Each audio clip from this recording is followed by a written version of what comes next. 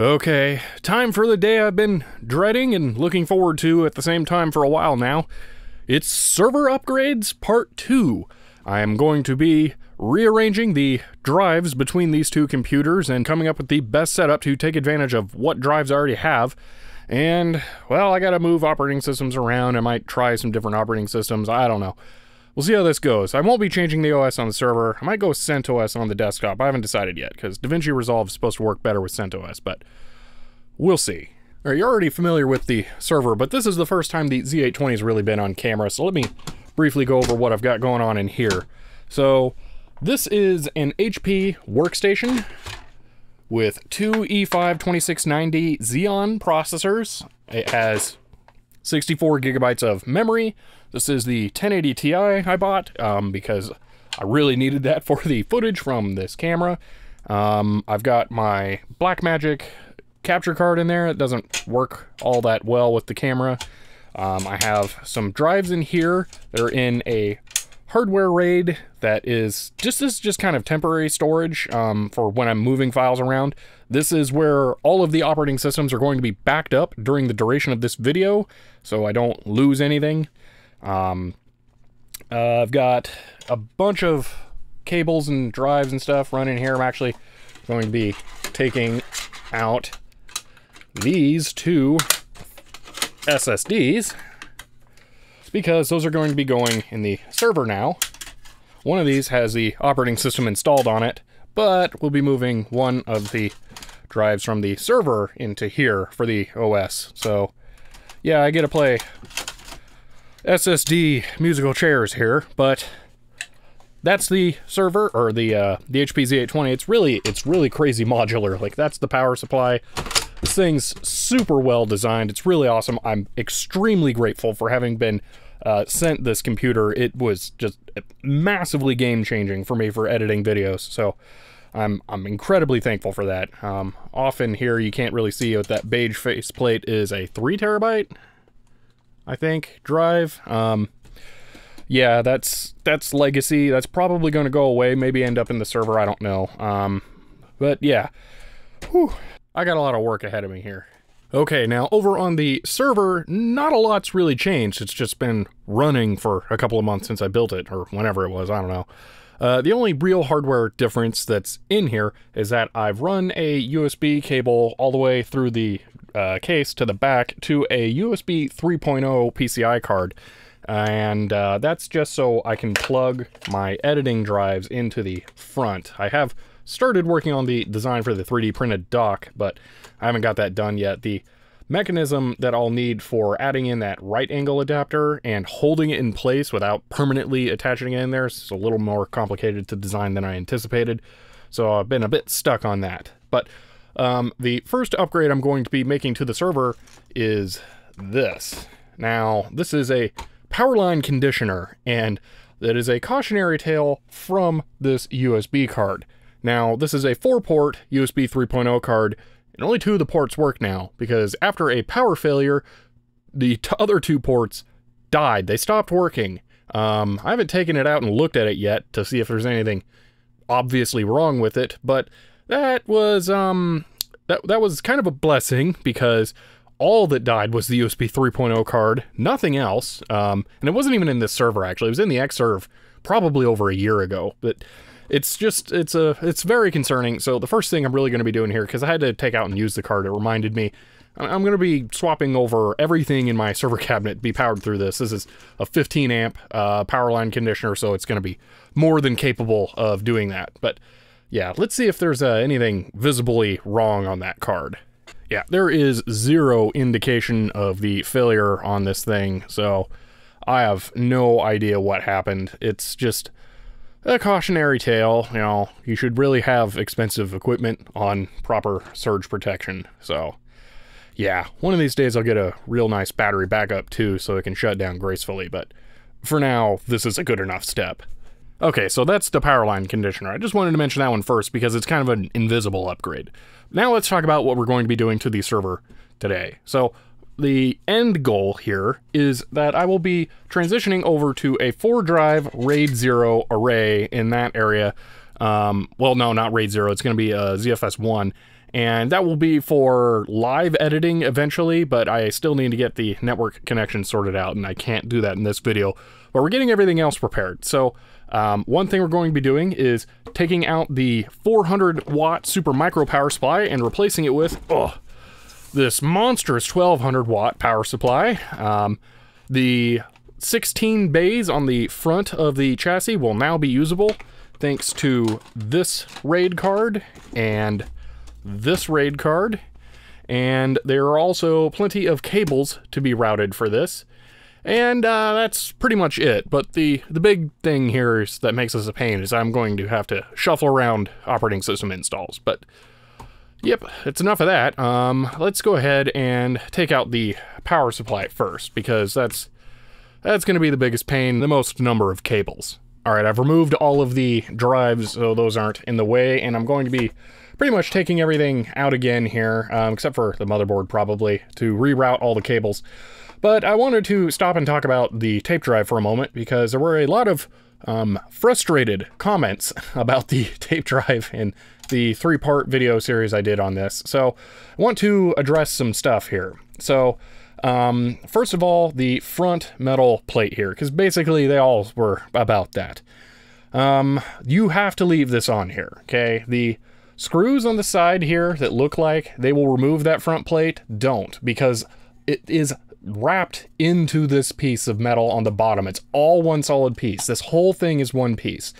So undoing those screws does nothing because this plate is still attached. And I don't want to just cut it off with an angle grinder. That's just, I don't. So no, I'm not doing that. I did not install it backwards. You can see the tabs here are not in the middle of the drive. They're in the middle of the plate. And if you turn the plate around, the drive would stick out the front way too much. So no, it's not that it's installed backwards. This is just what it's meant for. This is meant to block the button and the indicators for the tape drive. Okay, now I'm gonna get everything else out of here. Also, further proof that the metal plate with the tab right here is the front, the drive cover snaps into that plastic here. So yes, that is definitely the front.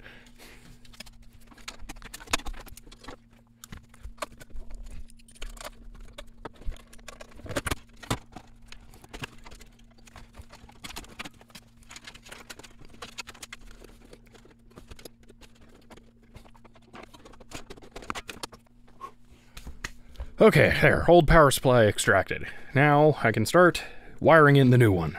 All right, let's go through and take a look at what exactly we're going to need out of this. So the power supply has the EPS power connections, which was a problem with trying to use any other power supply. Oh, that thing's still so heavy. So there's that. Now, this has just a ton of the modular cables for this. So we're going to see what all we need to get set up here. Now, oh man, there's so much here. Wow. This is a whole other grade of power supply that I'm accustomed to. Oh man. There we go. Okay. Coming off of this, we have the ATX power, not a surprise. We have one Molex that goes to 3 Molex. That's too bad it's not 4, but we'll figure it out. Okay. That's an EPS because all of the power is on one side there. So okay, is that another EPS? I believe so, plus a 4-socket. Oh, will that reach? Oh, that will, I think that will actually reach. That's gonna be nice. What else we got? We got a SATA. Okay, so SATA one's actually kind of useless. Nothing in this is gonna use SATA. Oh, the SSDs. So the SSDs are gonna use that. That's 3 SATA, so that's, okay, I'm gonna have to add one of these for SATA probably. All right, so these don't look quite right. Okay, yeah, duh, this was easy to determine. I went back to the super micro power supply. Yes, these are 2 EPS. So, all right, we have the EPS and the PCIe is the one that's very easily marked, and nothing in here is going to be using that until I eventually get a GPU for this. And I might not. There's a possibility that I will be able to emulate a GPU with the CPUs. We'll see how that goes. I don't think the NVIDIA hardware encoding will work on that because it's just literally not NVIDIA hardware, but we'll see. I might be able to try that in this video. I'm not going to make any promises, though. That's because that's a really difficult thing to set up. All right, let's go ahead and get the power supply mounted in there. Oh, it is so heavy. Oh, man.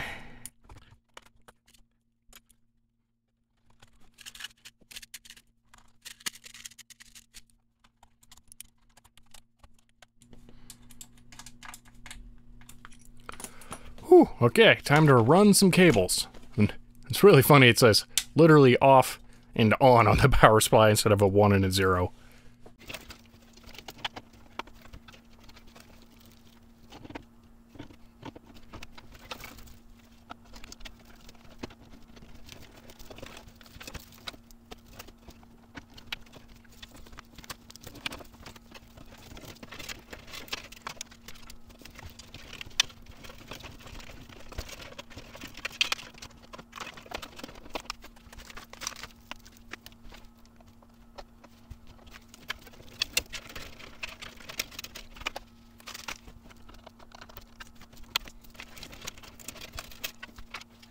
Okay, that's all the cables run roughly where they're going to go. Now to just get them plugged into what they need to. Now, I'm a bit lazy and really there just wasn't enough space.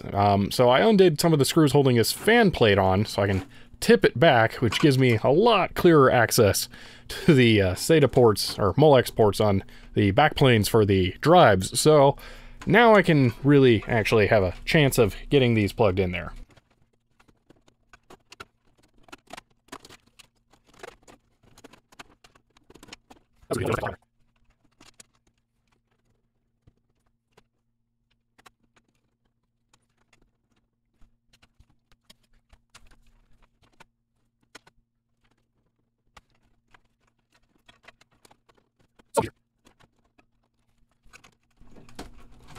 There, and I have one for the tape drive and then one extra.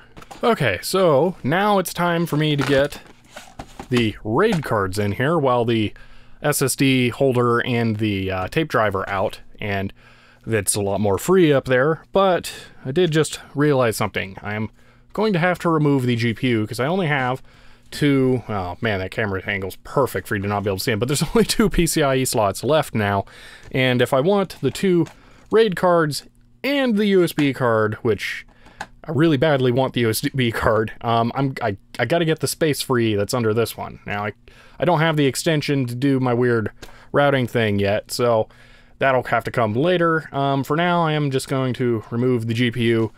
It does do the error beeping thing because there's something wrong with the onboard VGA, but it does get past it eventually. If I remember correctly, it does not need human intervention, so it will work. It's just a pain.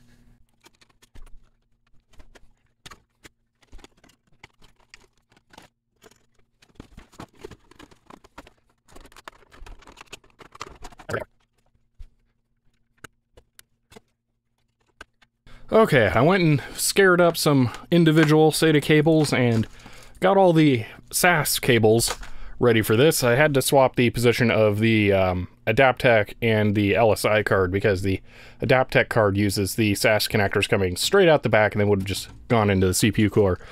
So these can now be connected in here. Oh yeah, that's gonna be sweet. And I can just start the process of running all the cables now.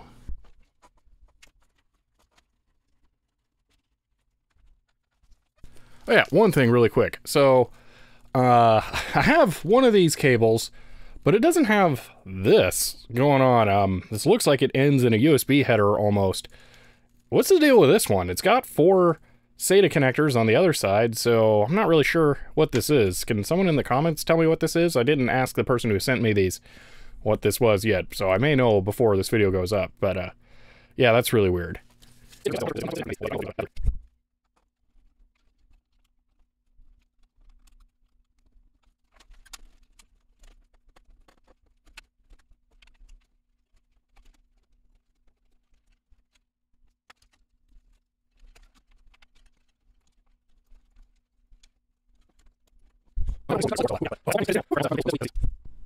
I'm glad I was careful with routing these silver ones, because it turns out they're solid core. So, ooh, yeah. But, oh, that's all the back planes connected to SATA now.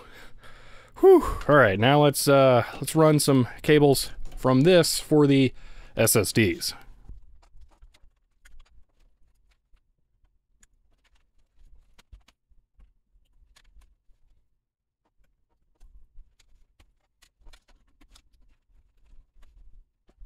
Whew, okay. That's a lot of data. Okay, let me reiterate the plan of what's going on with the drives in this thing. So this, first of all, is going to be mounted in here. This is a 2.5 to 5.25 bay drive holder. And these are all the drives I'm going to be putting in to both the server and my desktop. So first off, this is a 1 terabyte drive. This was previously in the Xserve. This will now be going in my desktop. This is a 250 gig drive. This is the boot drive for the server. It will be staying loose. The remainder of these 4 drives will be going in this dock and will act as a ZFS 1 editing pool, and that's where all the data for the videos is going to be while I'm editing. Well, at least once I get a network connection between this and my desktop. In the meantime, it will still be used for that. It's just, it won't be as quick.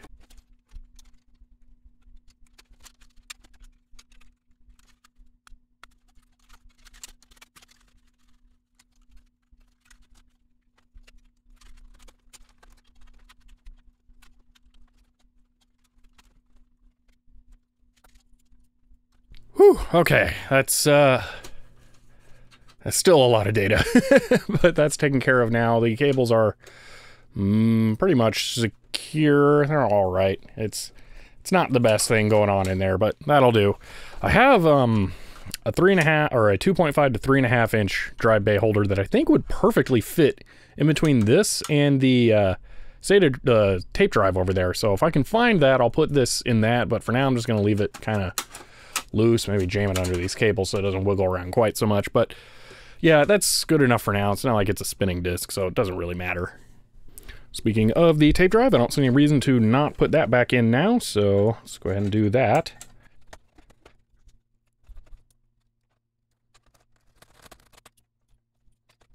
Now that pretty much everything's in, at least I'm pretty sure that's everything, I went ahead and did some cable management throughout this. This area's hopeless because there's just way too high a density of cables there with the Molex power supplies going to the back planes, but I was able to make some improvements pretty much everywhere else, so it's looking a lot better now. I don't necessarily think that's more manageable because you got to undo a lot of bundles of cables now, but realistically, I shouldn't have to ever change anything in here until I put a GPU in there, and then it's just going to be moving the SCSI cable there and getting rid of that, which eventually will just have to happen anyway. I'll probably drill out some of the holes in there and run the cable back through that instead. This is just easy for now. So, I think that's everything, and I now need to try powering it up and see if it boots. Now, the thing is that's going to be slightly complicated by the fact that this is the boot drive for the server, but one of these 4 drives in here is the boot drive from my desktop that has a full install of KDE on it. So hopefully it boots the correct one, and then I can just nuke that whole thing. Again, that's all backed up already, so at least ideally. You know how that goes. But it should be ready, so I can try firing this up, but there's no GPU, so I won't know the video outcome until afterwards. You know what I can do? I can actually... No, because that's right. All video cards are 16X, and the 16X goes in the middle, so I would have to move this card to over here, so, and then that's the one that's got the strained SATA cable. It's, this is just... It's a pain. Let's just fire it up, see if it works. I'm going to have to give it network and then see if I can SSH into it. Okay, hopefully this is the first time powering it up.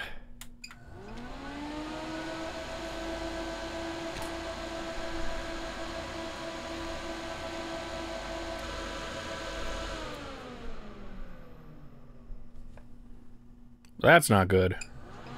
Okay. Alright. Those were the no video beeps.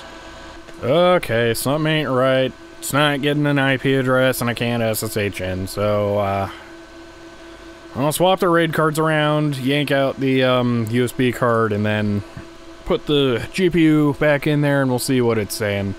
Alright, let's try this again.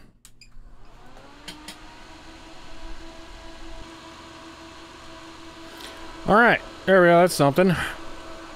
Alright, I went and grabbed a keyboard to use with this. Let's see. I haven't actually tested this keyboard yet. Probably works. I think it's brand new. It's just a nice, heavy-duty USB keyboard for point of sale, so I figured it'd be great for servers. Oh, beeped and recognized it, so good.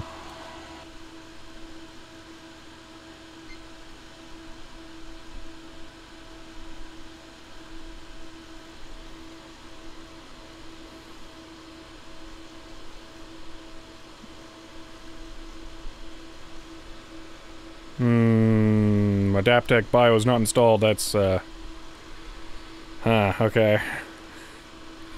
This is the tape drive adapter, and then I think this one will be the LSI card, maybe. Okay, is this just Ubuntu server? Or is this my GUI Ubuntu?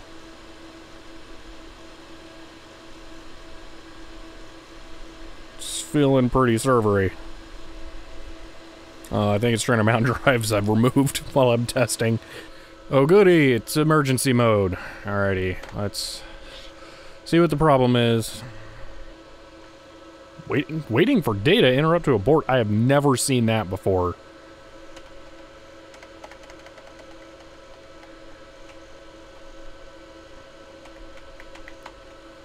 Huh. It only detects the 250 gig SSD, so the others might as well not even be there. Okay. So that's the LSI card. Actually, let's do LSPCI. Oh my gosh. Alright, let me see if I can find that. It's really long. LSI logic. So I think it is working because the onboard one is not LSI. So yep, let me see. So RAID bus controller, Adaptec, SCSI controller, LSI. Ooh. SAS. Oh man. I hope it can work for just SATA. Alright, so it's looking like for the Adaptec card, it's only going to do hardware RAIDs. So I'm going to have to set up the drives I want in there in a RAID and just use the hardware RAID. It's not quite what I was looking for, but that'll work. That's not a problem. So hot swapping those doesn't work. Yeah. I still can't get the drives to show up on the LSI card, though. Okay, I've done a lot of testing here. Some things have been revealed, and, let me just go over it. So, this is the Adaptec RAID card, the one that has the two connectors that are going to the backplane now. So, I have one of the 5 terabyte drives in there, and one of the 2 terabyte drives in there. We can see both of them are up here. This is the 2 terabyte drive, this is the 5 terabyte drive. Now, if I go and try to identify disks for, well, I didn't want to rescan, but okay, we're going to rescan. If I go and try and identify disks, it turns out that the Adaptec is not capable of seeing a drive that is more than 2 terabytes. Well, not seeing, because obviously it could see it, but it won't let me initialize it. So I'm not going to be able to use the Adaptec card for my bulk storage arrays, but all is not lost. I'll just move the SSD editing array to the Adaptec, which will work out fine because those are only 500 gigs, so that's fine. It just means that that's a 2 connector card, and one of the rows of 4 drives on the front of this will only be able to handle 2 terabyte drives. It's not a big loss. It's not like I have 5 terabyte drives at the ready to fill all 16 bays anyway, so who knows? Now, the other problem is the LSI card that I have these SSDs currently connected to. It doesn't seem to want to work at all. It shows up in Linux, but it doesn't do anything or pass through the drives. I'm not sure what's going on there. So the card doesn't have the BIOS option, and apparently it may need that. It was removed before it was sent to me to reduce the boot time, which in retrospect wasn't really needed since the broken IPMI on this thing adds 5 minutes to the boot anyway. So, so yeah, I'm going to go ahead and move the 500 gig drives from the LSI card to the Adaptec and set up a RAID 1 array. Although actually I'm going to set them up as a JBOD. It can do that. And just expose them to the operating system. Just to make sure, give me one final chance to make sure there's nothing important on them. Pretty sure I'm safe because they were all on a RAID 0, and I don't think I've used 3 of them since the RAID 0, so should be good. And the one that I did use has been backed up to the Z820. So yeah, let me move stuff around. Yep, there we go. That's all the SSDs showing up on the Adaptec card now. Unfortunately, that is all of the SSF 8087 to 4-way SATA cables I have. So I'm going to have to get at least one more now to properly set this up, at least with the LSI card. I'm going to probably reconnect the second row to the LSI card for now, just so I can troubleshoot that, and then and I'll do that on this side, and then once I get another cable in, I'll connect it to the top row. So alrighty, making some kind of progress though. I can go ahead and initialize all of these drives. So I haven't looked into how to do this yet. I'm just gonna spacebar them all. Boom, initialize. Erase all array information. Any array data. Numbers BFD want to continue. Well, there's no array on them, so yes. Hopefully this doesn't wipe the drives. I tried looking this up beforehand and found conflicting information, so we'll see. Alright. JBOD. Boom, boom, boom, boom. Enter. Yes. Okay, that should be it. Eggs utility. Yup. Alright. We'll see how this goes when Ubuntu reboots.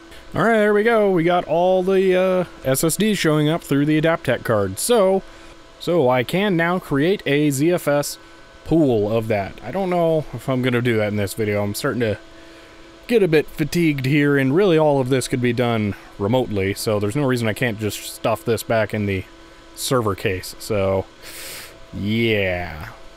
Oh, the fun never ends. This is the second from the bottom breakout cable, and it is too short. That's it. That's all I get. This is maximum tautness. It's just not going to reach this card, at least not these last 2 slots. I can plug into these front 2, but that's it. So, yeah, that's wonderful. And this seems to be a 1.5 foot cable, so, which means that I'm going to have to order a 3 foot cable to replace that with. Well, not replace that, to connect the SATA card to the backplane, because there doesn't seem to be a 2 foot cable, which would be what I really need. So yeah, I'm gonna have like a whole extra foot of cable in there now. Yay. Okay, so I tried putting the LSI card in there with 2 of the front SATA ports connected to the backplanes of the front SATA drive holders, slots, whatever, and didn't work. So I will have to go and do some firmware reconfiguring on this thing, because it should work. It has worked, and it doesn't have a hardware fault, I think. It shows up in LSPCI and, you know, all the requisite server or software places. So there's nothing wrong with the card, it's just, I think, not configured correctly, and I'll have to go back and troubleshoot that. Jartrawl had tried his best to reconfigure this to be more useful and easier for me to use, but I think I'm just going to need to undo that and have it be a little bit more stock. It might be a little less convenient for me, but it'll work out fine. But aside from that, the Adaptec card's in there and working just fine. The SSDs are all showing up right here.